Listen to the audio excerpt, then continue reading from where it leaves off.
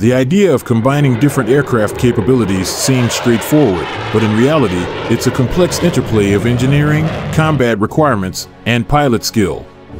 Today, we'll dive into the intriguing story of the A-16, a proposed hybrid of the A-10 Thunderbolt II and the F-16 Fighting Falcon. In the 1980s, the U.S. Air Force launched an ambitious project to adapt the F-16 for close air support (CAS) missions. This concept, named the A-16, sought to blend the agility of the F-16 with the powerful 30mm cannon and armor of the A-10. The goal was to create a CAS platform capable of surviving in contested airspace while delivering powerful ground attack capabilities. The A-16 project began with the Air Force setting aside several F-16s for modification. Engineers worked to integrate a 30mm cannon, similar to the GAU-8 Avenger found on the A-10, into the F-16 airframe. They also reinforced the wing structure to handle the increased stress of low-altitude, high-G maneuvers typical in CAS missions.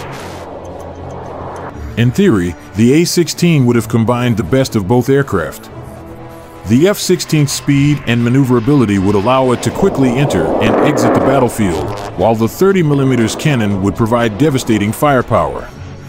The reinforced structure would have increased the A-16's survivability in the high-threat CAS environment. Two main approaches were considered for integrating the 30mm cannon, a built-in gun similar to the A-10's nose-mounted cannon, and a pod system attached to the F-16's centerline hardpoint. Both options presented challenges related to weight distribution, recoil management, and aircraft balance. The Air Force even designated a specific production block, Block 60, for these A-10 style modifications and converted two Block 15 F-16s for testing. However, the project ultimately faltered due to issues with gun overheating and airframe scorching. Training pilots for this hybrid aircraft would have been a complex process. Simulator time would have been essential, allowing pilots to practice the unique flight characteristics of a heavily armed F-16 without risking expensive prototype aircraft. Each hour in a simulator could have saved the Air Force significant costs compared to actual flight time. A major challenge for the A-16 concept was its vulnerability to enemy anti-aircraft fire. Unlike the heavily armored A-10, the F-16's lighter construction made it more susceptible to ground fire, a significant drawback for a CAS role. Despite the A-16's cancellation, the Air Force continued to explore ways to enhance the F-16's ground attack capabilities.